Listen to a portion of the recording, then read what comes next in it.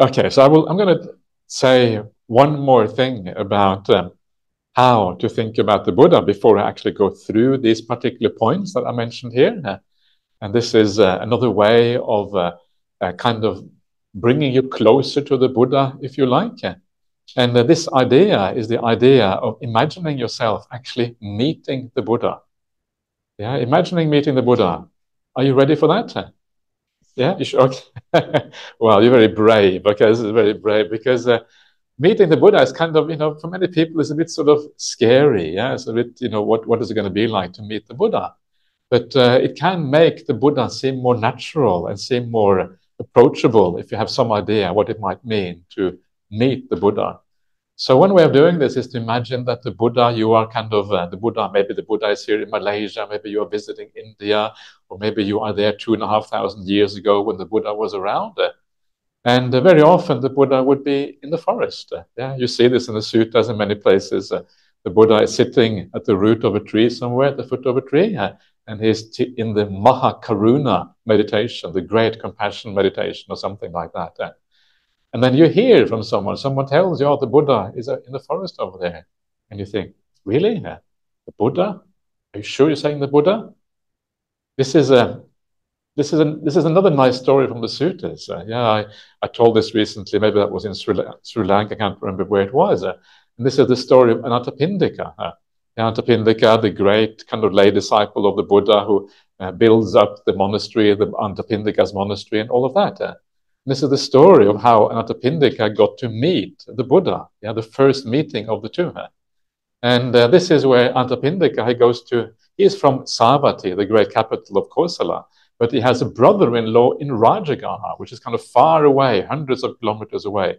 And so he travels to Rajagaha on business, yeah, to meet his brother-in-law. And then when it comes to his brother-in-law, as the brother-in-law is a very wealthy businessman, has this really big house. And when it comes to his house, the brother-in-law doesn't look after him. Yeah, usually you look after your brother-in-law who doesn't care about him. Instead, he's running around doing business, telling his servants, do this, do that, get this ready, get that ready. And then in the evening time, finally, he takes a breath and he goes to the brother-in-law, goes to Anathapindika, and finally they sit down and they have a chat. And Anathapindika says to his brother-in-law, says, what's going on? Usually when I come to your house, you kind of, you look after me, you say hello, but now you're just running around doing all this stuff. Yeah. What's happening? Have you invited King Bimbisara with a fourfold army to your house? Are you going to have some kind of great wedding ceremony? What is happening? Yeah, well, how come you're so busy? And then the brother-in-law says, no, I haven't invited the king or anything like that. I'm not going to have a big wedding ceremony or anything like that. No, I have invited the Buddha for the meal tomorrow. Anathapindika says, did you say Buddha? He says, I said Buddha. Did you say Buddha? I said Buddha. And the third time, did you say Buddha? Say Buddha. And then Anathapindika says, wow, the word Buddha is rare to hear in the world. Yeah, he's never heard the word Buddha before in maybe the present life or whatever. It's really rare to, can I go and see that Buddha? That's the first thing he says. Where is that Buddha now? Can I go and see him? And his brother-in-law says, well, he's staying in this place outside of the town or whatever. Now is not a good time to see the Buddha. Yeah, this is the wrong time to see the Buddha. But tomorrow morning is a good time. And then Anathapindika eventually goes to sleep, yeah. And in the nighttime, he gets up 3 times. He's so excited about going to see the Buddha in the morning. He can't sleep properly, right? Gets up, he's thinking, oh, okay, sleep a bit more. Get up again, sleeping a bit more. And he goes on like this for many times. And eventually, he can't stop himself anymore. It's still dark, but dawn is getting very close. And so he gets out of bed, yeah, and it's really dark outside. And you can imagine in those days, he goes to the city gate. And after the city gate, everything is just black. Yeah, there's no lights, nothing. And he becomes really fearful. I don't know what do you feel like walking around in the darkness in India? Couldn't see anything. Would you like that? Or would you become a little bit fearful maybe? Yeah. All the bandits around, all this kind of dodgy things. You don't know what's going to happen. Yeah. It's natural to be a bit fearful. So he almost turns back. Yeah. But then the power of the faith kind of drives him onward. Yeah. And then he walks. Eventually, he arrives at the monastery. He arrives at where the Buddha is staying. And the Buddha is just walking back and forth. He's doing Chankama. Chankama is walking back and forth. And then he sees Anathapindika coming. And then he says to Anathapindika, come, Sudatta. Sudatta, Anapindika's given name. And so then, of course, Antapindika is amazed. How come he knows my name? Yeah, I've never met him before. And then they sit down. And then Antapindika says to the Buddha, what do you think he says to the Buddha? What is a natural thing to say when you meet the Buddha the first time? What would you say if you met the Buddha in the forest? How are you? Yeah, that is basically what he's saying. He says to the Buddha, because it's early morning, he says to the Buddha, have you slept well? That's what he says to the Buddha. Yeah. And then the Buddha says something about, the one who is fully awake and with no defilements always sleeps well, or something like that. Yeah. And then Antapindika is just completely, he becomes a stream enterer and all of these kind of things, and he's completely converted and becomes kind of a real Buddhist. And then, of course, then he leaves the monastery and then he establishes the Jeta Grove and all these kind of things afterwards. That is a kind of an example of a meeting of the Buddha. Yeah. So you kind of, did you say Buddha? Buddha, did you say Buddha? Buddha. Then he goes off into the forest on that basis. And so this is like you, yeah. You can imagine someone tells you there is a Buddha in the forest, and you say, "What? Did you say Buddha?" And then you get really excited, yeah, because this is an opportunity to see this great spiritual master. And so you start walking into the forest.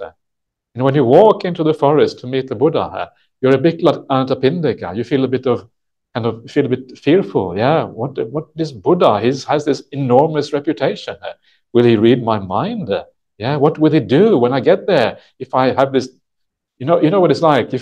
If someone can read your mind, yeah, all the bad thoughts come because you're not supposed to think those bad thoughts. Yeah. So don't think of the white elephant. Don't think of the bad thoughts. And of course, because you don't want to think them, that's where they come out, right? So we come to the Buddha, all these bad thoughts come out, yeah, not because you want to think them, because they inflict themselves on you or whatever. Yeah. But anyway, then you walk into the forest, a little bit apprehensive, a little bit uncertain about what's going to happen. And then as you go into the forest, you see this person at the foot of a tree. And what is this person like? Well, the person looks like a monk, yeah, because the Buddha, it says in the suttas, he puts on the monk's robe. It's not quite like this, but, monk's robe. He has a shaven head. So basically, you see a monk at the foot of a tree here. But then as you approach this monk, the Buddha, you realize that there is an aura about this person. Something about this person that isn't quite like everyone else. There's a sense of peace about this person. You kind of enter this field of peace and also a field of benevolence. Yeah, it's a peaceful and kind feeling about this whole area. And because you feel that, you start to calm down a little bit. You're no longer so fearful.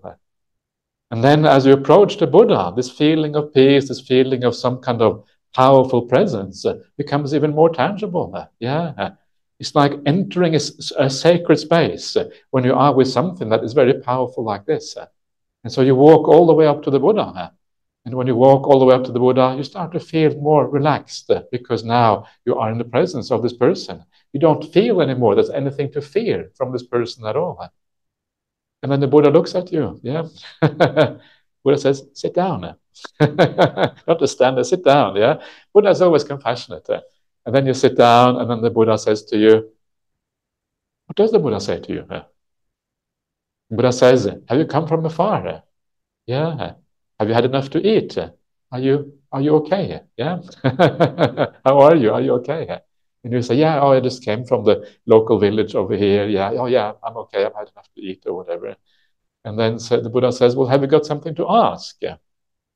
And then you don't really know what to say. Yeah, you're in the presence of the Buddha. So you say, oh, yeah, I had this argument with my wife or husband. Yeah.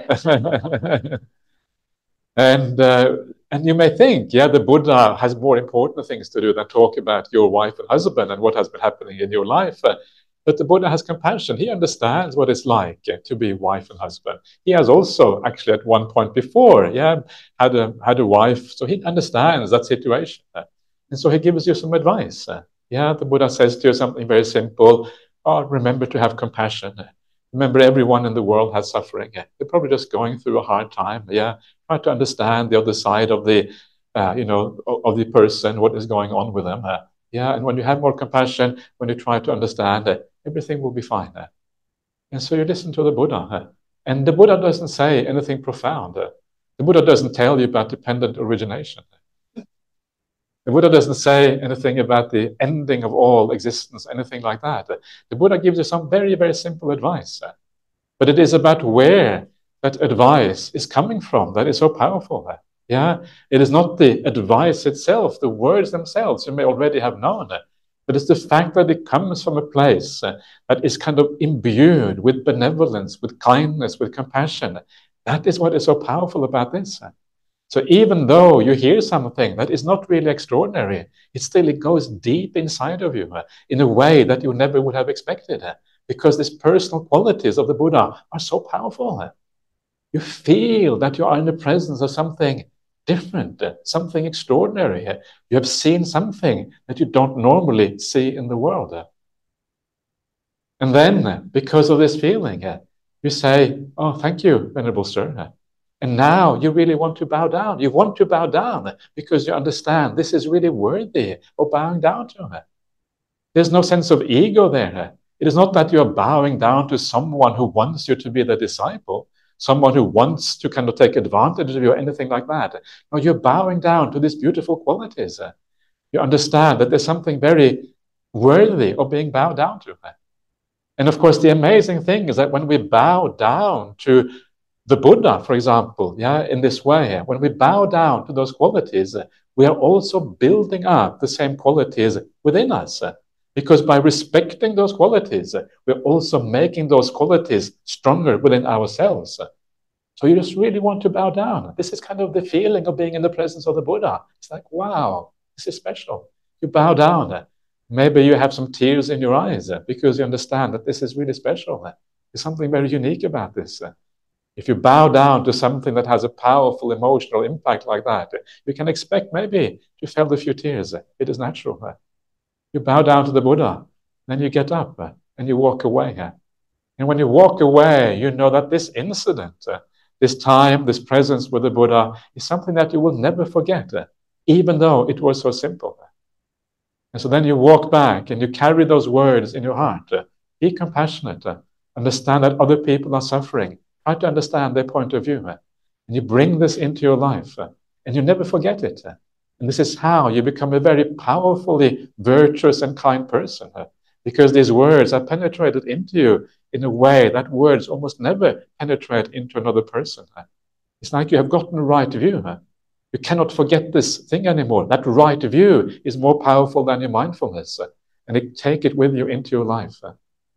And then, because of the power of these things, because you can never forget this, because it is like a positive trauma in your life, yeah, you go back eventually to the Buddha again. You ask for more teachings, and then gradually the path develops from there. So this is a way of thinking about the Buddha. This is a way of making it real, yeah? Understanding that the Buddha, what is the Buddha? The Buddha is just these wonderful qualities. The Buddha has been transformed psychology. Yes, he is an ordinary human being, but he has transformed the ordinary human being into something very pure, something beautiful. The sense of self is gone, and all that remains are these beautiful qualities: wisdom, compassion, kindness, patience, all these things that we all really are aspiring for on this path. So that is another way of developing the Buddhanussati, yeah? And a way, so every time, in a sense, when we bow down to the Buddha, that is a time of Buddhanussati. That is a time of recollecting the Buddha. If you bow down in the right way, you have this kind of attitude when you do it. Yeah, then it becomes very powerful. Then it has meaning. Very often in Buddhism, like all other religions, we do too many things in a ritualistic kind of way. And rituals are okay, but we want to add something more to it. And if we can add real meaning to the rituals, they become far more powerful as a consequence. So see if you can build up some of these things inside of you when you bow down to the Buddha. And then bowing becomes very, very powerful. It becomes a reminder of the Dhamma. It becomes an opportunity to build up those qualities within yourself as you're bowing down to the Buddha. And you can see how this really makes the whole path progress as a consequence. All right. So that is a little bit about the recollection of the Buddha. What I will do now is to actually go through the things in the sutta itself fairly quickly, because I've said most of the things I want to say, but let's have a very quick look at those things too.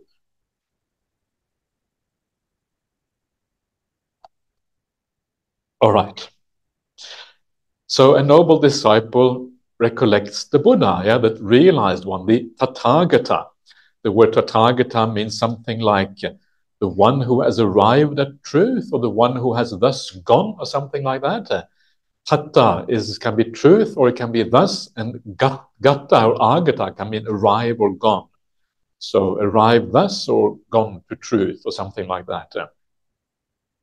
And so this is how you do it. The Blessed One is perfected. Yeah, so perfected here is arahant. Yeah, this is the idea perfected, and the meaning of arahant is actually the worthy one. That's what it really means. Arahati, you are worthy. What are you worthy of? Well, you are worthy of other people's support and kindness, because you are giving away the highest kind of gift in the world, and then you are also the worthy of recipient of the gifts of others. Yeah, hospitality and kindness and generosity and all kind of these kind of things. So this is what it really means, the worthy one. But the Buddha is worthy because he is perfected. And so the extended meaning of arahant is the idea that you are perfected. Yeah, so this is a nice translation of the idea of the Blessed One. Yeah, so perfected is, I think, a good translation. It was a general usage, a general term at the time in India, not just used by the Buddhists, but also used by the rest of society, meaning someone who had kind of perfected the human condition, if you like. Yeah. So this is the Blessed One is an arahant. A fully awakened Buddha, Samma Sambuddha. And so this has the idea of awakening in it. Kind of coming out of the dream, drawing back the veil from the world, seeing things clearly, coming out of delusion, the idea of awakening. And Samma Sambuddha, this is in contrast to the Pacceka Buddhas. Yeah, the Pacceka Buddhas are the private Buddhas or solitary Buddhas, whereas the fully awakened Buddha becomes the teacher for the world. So you are fully awakened, and then you teach the world as a consequence of that, because of that compassion that you have. Fully awakened Buddha, accomplished in knowledge and conduct, Vijja Charana Sampanno. Yeah, so accomplished in knowledge means accomplished in insight. You have the highest kind of insight. And here again, the idea of Vijja. Vijja is not just knowledge, it is insight into the profoundest part of existence. And often this means rebirth, and it means the understanding of the Kamma, which is the driver of rebirth. And then finally, the insight into the Four Noble Truths, which is the awakening insight. Yeah, these are the three main insights when we talk about Vijja, talk about understanding the world. And what is, of course, interesting, and this is kind of the point, and this is what I was trying to do with my kind of Buddha reflection just now, is that when you have that kind of insight, it changes you as a person. And so your conduct is different as a consequence of that insight. It is not just an understanding which has no impact, it has a fundamental impact on your behavior and how you deal with the world around you. Your defilements are gone, and all that remains are good qualities. And that is good news, because what that means is that it is possible to some extent to know whether someone has deep insight or not, because they will be different. They will no longer act like an ordinary human being.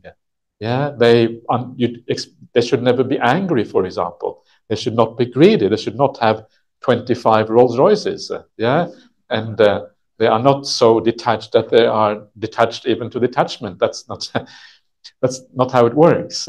Yeah, so they live simple lives. In the sutras, it says that if you're an arahant, you can no longer store up goods like you did as a layperson, because storing up of goods is like looking to the future to somehow secure the future. Arahants don't think like that. They don't secure things. They don't store things up. They just kind of, life just takes its course in a sense. And so that's why arahants are no longer householders. Yeah, they don't live in the ordinary household life. And they tend to become monks straight away. If you're a layperson happen to become an arahant, you probably become a monk pretty much straight away as a consequence.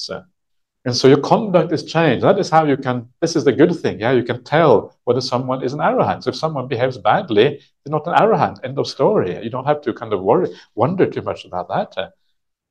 So this is kind of empowering, because it means that when you don't have to just go with the crowd. If the crowd says this monk is an arahant, yeah, and the reason they abuse people is just because that's what arahants do sometimes, don't believe it. Yeah, arahants don't abuse people. End of story. Arahants are kind. They are compassionate. They are understanding. And so don't be afraid of making your own judgment about things. Not really hard judgment, not too fast. Be humble about the limits of your own understanding, but also don't be afraid of at least making a preliminary judgment. Yeah, this doesn't look right to me. Okay, so then probably isn't right. But don't make it. Sometimes we can get things wrong. But that's a useful kind of rule of thumb, not to be afraid of your own judgment. And so, yeah, people are supposed to be different if they have that kind of insight, accomplished in conduct and insight. This is the Buddha. Holy. So this is the Pali word here is sugato. And sugato gatto again means like gone, basically. It is really a prefix or suffix that doesn't have a very specific meaning often. And su again is good, yeah, like before su and du, and su is good, du is bad. So this is like well gone is often the way this is translated, and that is a very literal translation, and maybe not so good. But the idea is, for example, if you are reborn in a good destination, you're called sugati. Sugati is similar to this. And in other words, so it has this idea of gone to a good destination. In other words, you are happy. Yeah. So happy might be a good translation for sugato, happy one, or supremely happy one, or something like that. That is, I think, allowable. The one who has gone to a good place or arrived at a good destination. Holy is a more kind of impressionistic or arty-farty kind of translation, yeah, but it's not literal, but it's kind of a feeling for what the word means. So the Buddha is someone who has arrived at a good destination, yeah, sugato, knower of the world, yeah. So this is loka vidu, loka being the world, being like the universe, and knower vidu. It's related to vidya, so very similar to the word we had before. And so what does it mean to know the world? Well, it means that, of course, it means knowing the kind of various realms and all of these kind of things. And the reason why that matters, why you should know the various realms, is because then you know what is the possibilities, yeah, in the world. What are the potential rebirths that you can have? And what are the bad rebirths that you can have? All of these kind of things. Yeah, the more you know, you need to know the world fully to be able to understand what is the potential for happiness and suffering and all of these kind of things. So the Buddha has a complete picture of happiness and suffering. This is really what this means. And only when you have a complete picture of happiness and suffering, including all the various destinations, only then can you make a decision about whether you should leave it all behind or not. Yeah, you need to have a full understanding. Also, you need to know whether those destinations are permanent or not. How long do you stay there? Are they just supported by conditions, so you might get reborn somewhere else later on?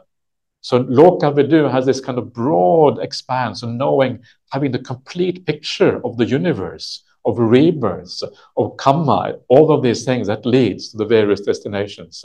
And once you know that, then you know enough to decide what you should be doing, whether you should leave it all behind or not. Yeah, so this is an important part of the Buddha's understanding and knowledge. He is the supreme guide for those who wish to train. Yeah, this is the Anuttara Purisa Dhamma Sarati. Yeah, so these are the tame for those who wish to train, or for those who are tameable. I think it's more literal translation in this particular case. So for those who are tameable, that means that you are listening to the word of the Buddha. That makes you tameable. If you're not interested in the word of the Buddha, you're not tameable. You are wild. And don't be wild. Yeah, be tameable. Otherwise, you have a problem. And so you are within the ballpark of tameability. And then if that is the case, well, then the Buddha is your supreme guide. Why? Because he has the full insight into the nature of what it means to be human again. Yeah, supreme guide for those who wish to be trained. No vested interest, no desires apart from helping out everyone in the world to the best of his ability. And those abilities are pretty high, precisely because he's a Buddha. Highest kind of ability in helping people out, combined with compassion. That's pretty awesome, as they say. Teacher of gods and humans. Yeah, the idea that you see this in the suttas when the Buddha teaches the gods. Yeah, you have a very famous sutta, the Sakapanya Sutta, which I really love. It's a very beautiful sutta. Sakka Devinda. Devinda means the Lord of the gods. He comes down to the Buddha and asks the Buddha for advice. Yeah, and there's this beautiful kind of back and forth between the Buddha, answering question between the Buddha and Sakka. Yeah, and at the end of this whole thing, Sakka becomes a stream mentor. Yeah, the Lord of the gods is a stream mentor. Isn't that cool? Is that nice? Yeah. I wish we had a few more stream mentors among the human rulers as well. Wouldn't that be good to have a few more stream mentors among human rulers? But even in Buddhist countries, they don't have stream mentor as the rulers. You go to Thailand or you go to Sri Lanka, even there you don't find the kind of the rulers are usually not the best people. Yeah, the rulers are a bit dodgy. Yeah. The best people are somewhere off in the jungle meditating for themselves. That's where you find the best ones. But the Sakapanya Sutta is beautiful, very, very nice sutta. And one of the places I was just mentioning about Rajagan, I just mentioned to Venerable Punsiri just before, is the Indasala Guha, yeah, the cave where this sutta is supposed to have taken place. Yeah, the sutta where the Buddha speaks to Sakka, that's found in Rajagaha. And you can go there, and this time it would be when we go there this year, this will be the first time I go to the Indasala Guha. I've never been there before. So that will be exciting. So those of you who come with me, we'll go there and maybe we'll read the Sakapanya Sutta when we go to the Indasala cave. That will be fascinating and see what happens. It's a beautiful sutta and very inspiring, but it takes a long time. So we're going to take the old kind of long field trip to the Indasala Guha. So the Buddha is teacher of gods and humans. So Sakka, even though Sakka is incredibly splendid person or splendid God. Yeah, when you see Sakka, it's like, wow. And in this sutta, it starts off by saying all of these other kind of spiritual teachers in ancient India, when Sakka went to them and asked the same questions, they all became Sakka's disciples. Yeah, Sakka tries to ask them for questions, but actually they don't want, he doesn't even get a chance because straight away they kind of prostrate themselves on the ground and say, we are your disciples because Sakka is so splendid, right? See what I'm trying to say? So it's like no, so it's very hard, when you see something like that, like a God which is so splendid, you tend to want to pray to this God instead of actually answering the questions. But sometimes just because something is splendid doesn't mean that there is much wisdom necessarily. And so the gods become the disciples of the Buddha instead, teachers of gods and humans. It's kind of nice, yeah. And so the highest wisdom in the world is found among humanity, not among the gods. The gods are a bit, they are nice people or nice beings, but they don't always understand. They are a bit deluded. Don't tell your Christian friends. And, so this is how it goes. A teacher of gods and humans. I'm a very naughty monk, so I apologize. And then at the very end, he is awakened and blessed. Yeah. Buddho Bhagava. Bhagava is like a Lord.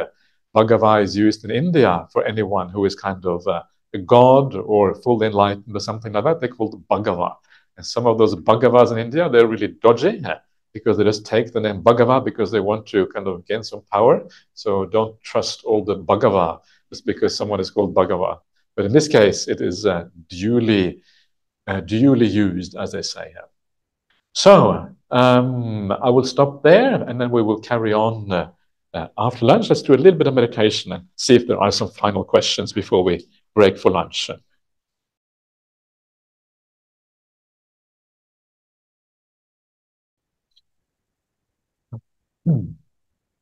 Okay, okay.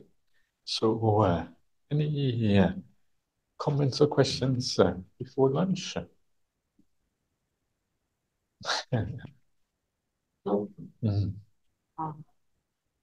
Sukrihotu, Ajahn. Yes. I just want to go back to Angulimala. Angulimala. Story, Yeah. Because the impression I get was that if you have done something really bad, and you just say forget it or put it past because the past is history, and you move on, it gives the impression that Angulimala got it very nicely because he became an arahant. Yeah. But I thought there was some more than that he actually had to go through great suffering because the people were very angry with him. Yeah. And he was only after the baby, I think he helped deliver the baby. And I thought maybe you could expand on that.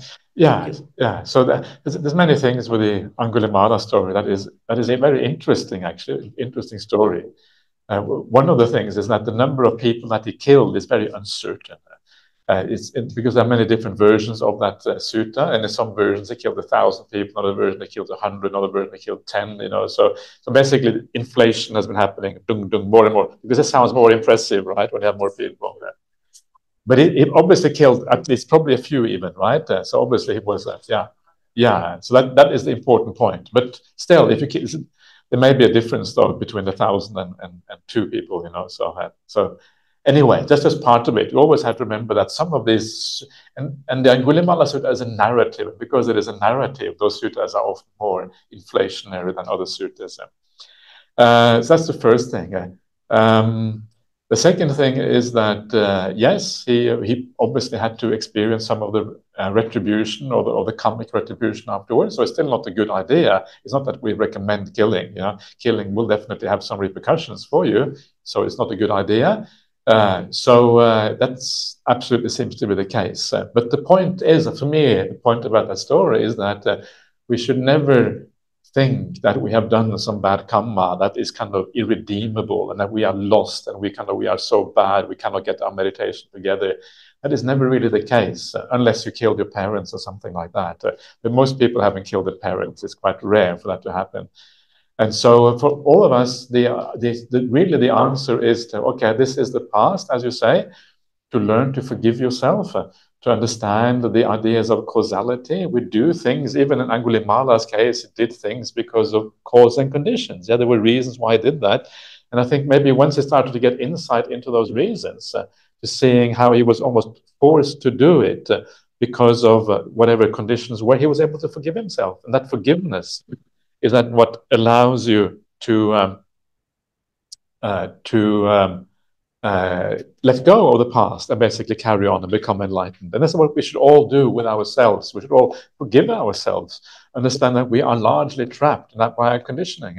Our conditioning forces us to do things in a certain way. It feels like we are free to make choices, but that very feeling of freedom is part of a delusion of a self. Yeah, that is where the issue arises. And so that is kind of, I think that is, for me, the most important lesson there. Never think you are hopeless. Never think that you are kind of, you can't do this. Yes, you can. And what you really have to do is just to let go of the past, carry on, do your very best now, be committed and persevere, and then the results can happen to anyone. Is that what you wanted to ask, or did you want to do it? So that is also linked to karma, because he still has to pay back. Yeah. For the action. Sure. Whether he kill one or he kill 1,000, I think that doesn't really matter to me, but the fact that he killed, it is linked to karma, but karma, but I think the point of the karma doesn't necessarily block you from enlightenment. Yeah. Is there such a Buddhist concept called like repentance? Like in Christianity, they always say the word repentance. I don't know whether in Buddhism we partly use it. Yeah, because repentance has a kind of a slightly negative feeling. Yeah, it has a feeling of kind of feeling guilty and this kind of stuff. And it's not in Buddhism we talk about forgiveness instead. That is a much more powerful idea because you can let go completely of things. Repentance usually implies negative feelings. That's the way I understand the word repentance. So we try to avoid those negative feelings in Buddhism. Bypass that tick. Yeah. Ajahn, related to her question, actually, I also have, yesterday you mentioned, was it yesterday? You mentioned that sometimes when your meditation don't work, it's because your ethical conduct is not pure enough. So now I am reflecting back on this. When then on the other hand, you say that we cannot expect to be perfect, and then we have people asking questions about how we should be more responsible. People could hear it wrongly. Yeah. So is it that when we meditate, more of the right attitude, Sayadaw Tejaniya calls it right attitude, like how we respond to any defilements that arise, because those are resultants, or how would you reconcile these when you say ethical conduct is not pure enough? So someone like Angulimala, he may have been a very nice person in many ways, but he had this maybe one thing. It is said that he killed people because his teacher demanded him to do it. So it may have been, maybe apart from that, he was a really nice person. And so in one area, he was kind of deluded, yeah? And so that means that maybe once he understood that, his kind of whole character became wholesome as a consequence. And so the ethics are actually very, very, very important. It's really important that we do the right thing here, because generally speaking, you will feel better about yourself. But if we make a mistake, and everybody will make mistakes, if we make a mistake, then we try to forgive ourselves for making those mistakes, because we realize it is human to make mistakes. It's impossible to avoid making mistakes altogether. That's not the way the path works. So it is this combination of the two things. On the one hand, you do your very best to live a really ethical life. On the one hand, on the other hand, you understand that you will make mistakes and you forgive yourself on the other hand. But if you think that you can make mistakes just as much as you want and then forgive yourself, then it won't work, because you're not even trying. And then you will actually that will inhibit that forgiveness from happening, because you don't really care. So this is kind of the combination of the two. You do your very best, and then you understand, okay, I will not be upset for myself for making mistakes. Instead, I will forgive, because I understand how I'm trapped by cause and conditions. Then you get the two things together. Is that what you were asking? Sort of, not quite. Okay, try again. I think more specifically about meditation, like what you mean by when you say yesterday, if you meditate and you don't get all the jhanas, and because your conduct is not pure enough. I think you said something. So this is what we do then. You try to, you look at your conduct, and then you understand. That can be helpful, because if you understand that your conduct is blocking your meditation, if you can see that, then that would be another motivation to improve your conduct. So then you become even more careful about your conduct. But the point is to understand the power of good conduct, the power of sila. The more you understand that, the more motivation you will have to live really, really well, to the point where you actually start to be compassionate and kind to everyone at all times, also mentally, right? So the idea here is just to understand the power of virtue.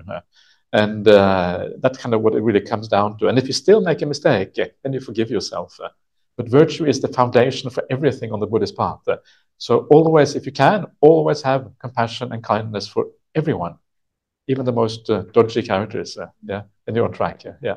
So, Ajahn, I think this is universal, because very hard for us to wrap our head around is the idea that we have to feel guilty about something.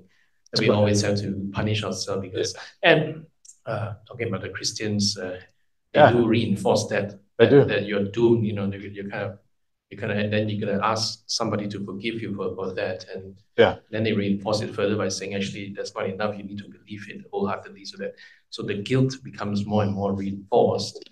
Of course, the question is then, we do have the phrase in the Pali, where we chant the asking for forgiveness, and how is that going to be helpful? Is that asking for forgiveness helpful in that sense, or sometimes do we have to do something to sort of in like a repentance approach, where we do something to repay, and that seems to be very, very strongly rooted in our culture and also in our life. I think let's kind of not take things from Christianity, because Christianity is sometimes, in my opinion, it's Buddhism is different, and we follow the Buddhist ideas. So it's never, and this is one of the kind of points of getting some insight into your conduct and understand that you are conditioned. Once you understand that, you won't feel guilty anymore, because you realize it doesn't really have anything to do with you. And you kind of avoid all of this repentance and all of this kind of negative emotions that are entirely useless. The only emotion that we talk about in Buddhism. We talk sometimes about the idea of shame, yeah, or feeling hiri ottappa. We talk about those two. Hiri is a sense of shame, and ottappa is the fear of the consequences of your actions. Now that is a natural sense that sometimes you have. If you have done something bad, you may feel slightly ashamed about what you have done. And that is kind of okay because it helps you to guide you in the right direction.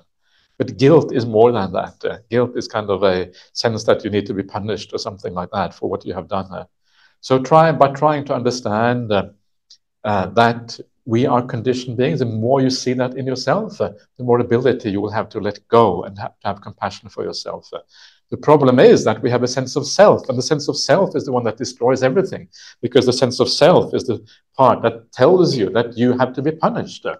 Yeah, the sense of self is really the biggest problem here. And this is why the stream enter, because they have seen through the sense of self. That's why they can never get reborn in the lower realm, because they know that they are conditioned this way. They will be able to forgive anything they have done. That's kind of the point. So we take a leaf out of the book of the stream enters and say they don't judge themselves harshly because they know they're conditioned. I also shouldn't judge myself harshly. Okay, I made a mistake.